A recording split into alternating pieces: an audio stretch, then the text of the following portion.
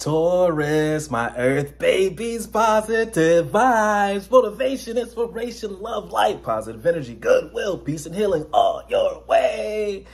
Please visit GHOAT.WORLD, where every physical ailment meets a physical healing. Check out my new ebook, Bad Health is Big Business.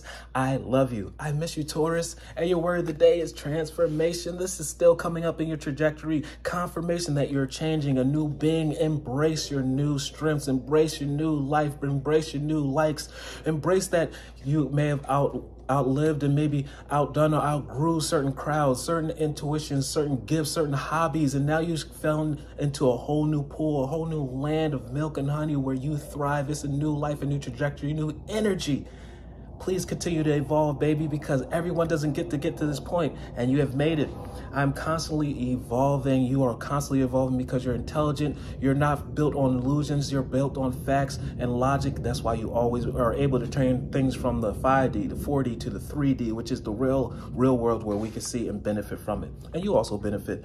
I improve inwardly by working on my weaknesses, refining my strengths. Just because you're born with a weakness, that means that's the best part, when you can identify a weakness, because that means that we can go into our workshop, start tweaking, and make it into a strength. You are an extraordinary strong being. Just because you fall short in one aspect of capacity doesn't mean you can't tweak it and be the best in that. You're going to be the ultimate being. Life ensures that I'm presented with situations that help me learn and grow. Blessings are not weightless. Continue to be tested and pass your test and become stronger, because they'll feel like a feather and not a ball and chain. I'm aware of my progress and open my wings up to the light. Let me give you a secret.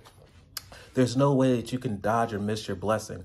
All you can make sure you could do is make sure you're prepared, so you don't have to become prepared, or be ready so you don't have to become ready.